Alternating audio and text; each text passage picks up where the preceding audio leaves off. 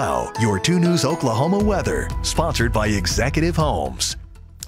We definitely need some rain because we have too many fires going on tonight across the area. All of those red dots, those are active fires, and the smoke thickness moderate here in this gray shading that extends from McAllister all the way up through Tulsa and Skiatook and out towards OKC, and some lighter smoke, especially in Bartlesville and Coffeyville at this time. In terms of the air quality right now, it's unhealthy for sensitive groups around Eufaula and McAllister.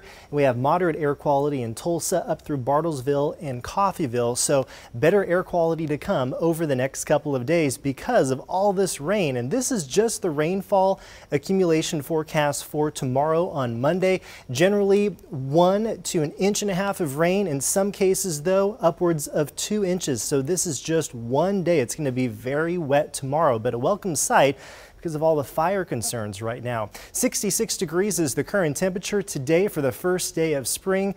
We reached 80 degrees at the Tulsa International Airport with that morning low down to 41 and still pretty low on the relative humidity at 29%. Right now in Grove, 61, upper 50s in Pryor, low 60s in Muskogee, and mid 60s in Stigler. On the satellite picture, notice we did have some high-thin cirrus clouds into the mix today. Those have cleared out temporarily, but that big system is coming in from the west, and so clear skies right now, but then increasing clouds later tonight and especially tomorrow morning.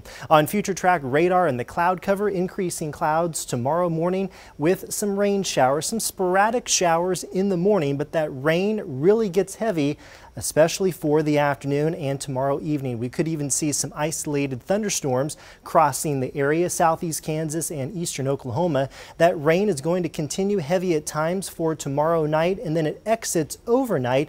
Maybe a few more showers starting to come through. You can see, for example, there around 9 o'clock in the morning on Tuesday.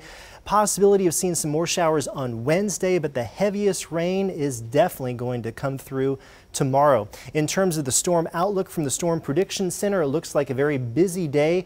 All eyes on this zone here from Austin up to Waco and Houston. That's a level 3 out of 5. Very dangerous situation setting up tomorrow. We're kind of on the northern periphery of that zone, so maybe an isolated strong to severe storm with that activity, for example, around Seminole and McAllister out towards the Poteau area. Tonight we're down to 51 degrees. That morning low forecast, mild conditions and breezy. Some gusts upwards of 20 to 25 with those morning lows into the 40s and 50s, 50 in Tahlequah and 52 in Okmulgee.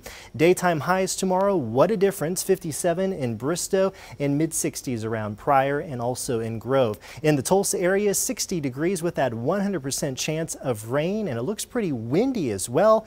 Gusts between about 35 and 40. Your latest 10-day forecast on Tuesday and Wednesday, chance for a few showers, but again, the heaviest rain is coming through tomorrow, down into the 50s Tuesday, Wednesday, and Thursday, but popping up to 70 on Friday along with mostly sunny skies. As of now, next weekend looks pretty decent, mid 60s to right around 70 degrees with mostly sunny skies.